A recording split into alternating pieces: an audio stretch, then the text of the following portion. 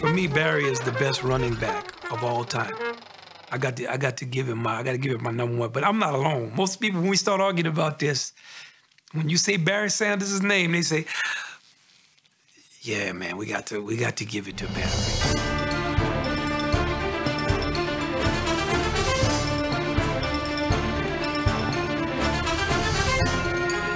Each of Barry Sanders' 10 seasons was a masterpiece. He rushed for at least 1,100 yards every year he played, and 6 times was a first-team All-Pro.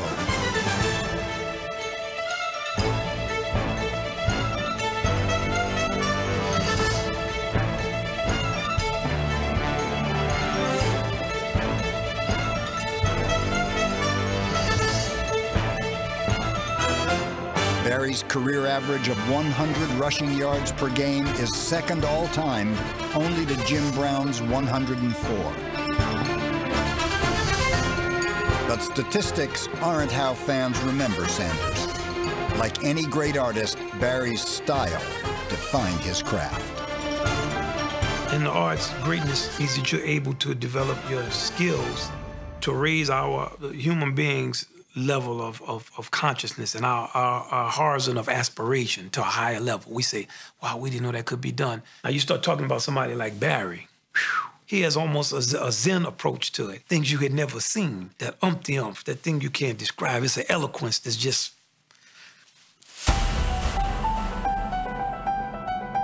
I tried to perfect the skill of trying to make people miss. In a lot of plays where I'm doing something impulsive, I had to turn off the brain in certain ways and just, react. It's metaphysical, and that's where you are the thing. And when you become that thing, you don't have to think. Because it has transcended the figuring out things. It's transcended the I am doing this to just what we call the isness. You are here in this moment, and you are the living embodiment of that thing in action.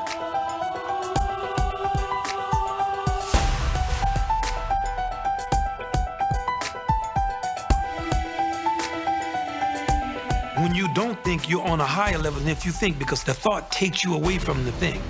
And in music, it's the same way, because if you're thinking and you're playing something, the second you stop playing what you're playing to think about what you're playing, you automatically are one step removed from the thing itself.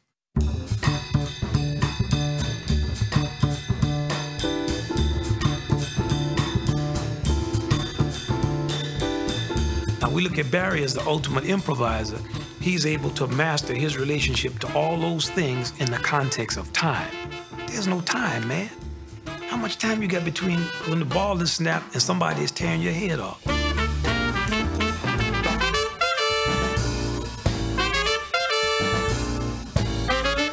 That's what makes him most like a jazz musician. Now, we're not getting hit physically like that. We're getting slapped with chord changes. But you run out of time. You can't play a note and say, let me get that note back. So it's like that. If Barry passes up one hole and he sees another gap and he goes the wrong way, he's gonna pay for it. But boy, when he hits pay dirt, he's just a virtuoso. For every thrill Sanders gave the audience, his most breathtaking move came when he walked off the stage, retiring at age 30, less than 1,500 yards short of the NFL's all-time rushing record. As significant as it was, I feel like you have to play it for the love of it and for the sheer thrill of competition. Once that leaves, then I think it's time to leave. The #1 most elusive runner of all time, Barry Sanders. #1. Probably the only running back I would pay to see play. Sometimes you just got to look to the heavens and say, wow. Oh, my gosh, what a run. You almost had to stop what you were doing just to see what Barry's going to do, because you know he was going to do something amazing. Oh, that is one of the great runs you'll ever see, folks. That one is a highlight reel special. Barry's my new idol now. I love the way the guy runs. When I grow up, I want to run just like him. I had to probably turn off the brain in certain ways and just, react. It's not always where the play is designed. I was never the type of runner that could run straight through someone. I always had to find another way to get around them. Barry Sanders with a move that Mikhail Baryshnikov couldn't make. We know we got to tackle this guy. One guy, we can't depend on one guy to tackle this guy. Let's go. We got to corral that little Barry Sanders. Well, there's a lot of that went on.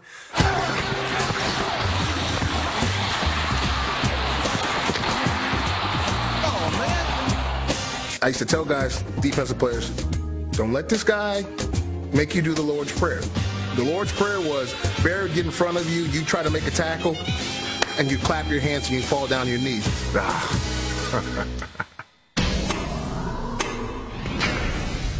Barry! Barry! I can't get no love! You get no love, Barry? Not even trash talk could knock Barry off his game. Our #1 most elusive runner averaged 5 yards per carry for his career. During his 2,000-yard season in 1997, he posted a record 14 consecutive 100-yard games. And the give to Barry Sanders. Cut back over the middle to the 15, breaks a tackle to the 10, Barry to the 5, Barry in, touchdown! He could freeze you and then beat you, make you stop, and while you were stopping to break down, he was gone. Nobody could stop and start like that. We felt the only way we could even simulate his movement at practice was to get a couple of chickens and have our 300-pound linemen try to corral him and chase him and box him in and corner him and cut him off. For all his greatness, Sanders was always criticized for two things: never winning a championship and running for the most negative yards in NFL history.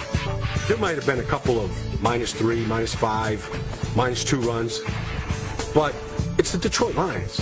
And Sidney Crawford had too many birthmarks, I guess, too, right? I don't really hold that against him. They did not have an offensive line. These guys were like the worst offensive line in the world. He really never had a real offense. I mean, he was the guy, and he had to, basically run for his life just to make a 4-yard gain. For 10 years, Sanders carried the Lions. By 1998, number 20 was closing in on Walter Payton's all-time rushing record. But then, without warning, Sanders retired. It takes everything in you, really, to be good at it. I think you have to play it for the love of it. Once that leaves, I think it's time to leave. I was within striking distance of the record. It's a great record to have, but to play only because of the record is something that I didn't have it in me to do. Whether you agree or disagree with his decision, there is one fact that you can't dispute.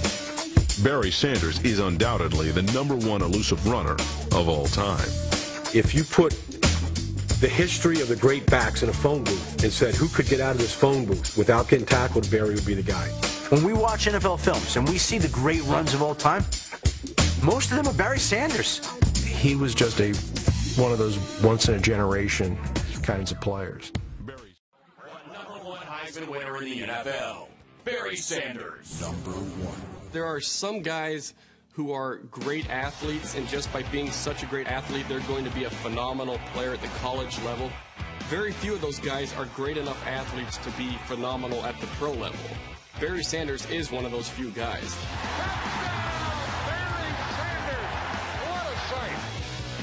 I'd pay money to see Jim Brown, Earl Campbell, and Barry Sanders play football, and they're the only three.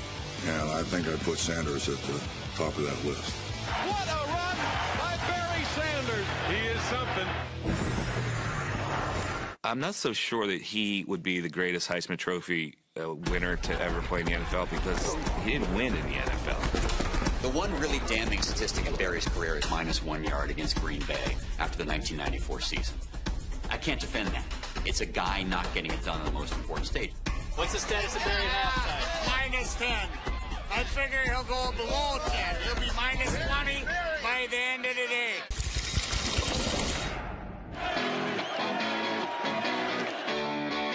Heisman winners have a wow factor, and nobody had more wow than Barry Sanders. elusive doesn't begin to tell you what this guy can do. What an incredible run by the best back in the National Football League. Barry was like bobbing for apples with your hands tied behind your back, reaching over there like this. And they couldn't get him. He was like a greased pig. Barry Sanders with a move that Miguel Baryshnikov couldn't make. The play where he spun Harlan Barnett into the ground for the Patriots is still the single greatest play I've ever seen. He didn't know which way he was going, and I'm not even sure Barry knew which way he was going. Barry Sanders turned around a defensive back about 3 times. Wow. There hasn't been a second Barry Sanders. There probably never will be. Some NFL players are stars, but only Barry Sanders left stars starstruck. I had the honor of playing with him for a year. It was my rookie year, and I just remember my first time in the huddle, you know, with him looking at Barry, and just like, wow, I can't believe I'm sitting in the huddle. I remember, you know, we broke the huddle. I said, Hut. I turned around, and I realized that it's Barry Sanders. So I pitched the ball, and I just stood there. Wow. I just pitched the ball to Barry Sanders, and the coach is ripping me. You need to boot out. You have the defensive end to contain. And I'm like, Coach, that's Barry Sanders. Barry Sanders should absolutely be number 1 on this list. 15,000 rushing yards, 109 touchdowns, and a 2,000-yard season made Barry Sanders the easy choice for the best Heisman winner in the NFL. Forget about just being one of the most dynamic running backs and talented running backs in the history of the NFL. He was one of the greatest players, period. He, to me, embodies incredible talent. He could do things as a runner in college and in the NFL that no other player could do. Only Barry Sanders. Anytime the ball was in his hand, you didn't want to miss it. You did not want to miss what he could do. I'd have paid pretty close to any price to see Barry Sanders play the game. He's the greatest running back in the National Football League today, and it's one of the greatest I've seen in a long, long time. Having played against him in college and the NFL, I don't think there's any doubt that he should be number 1. He should be number 1, probably. Yeah, oh, good. Good. The guy's got it right. Barry cut back. Oh, he's got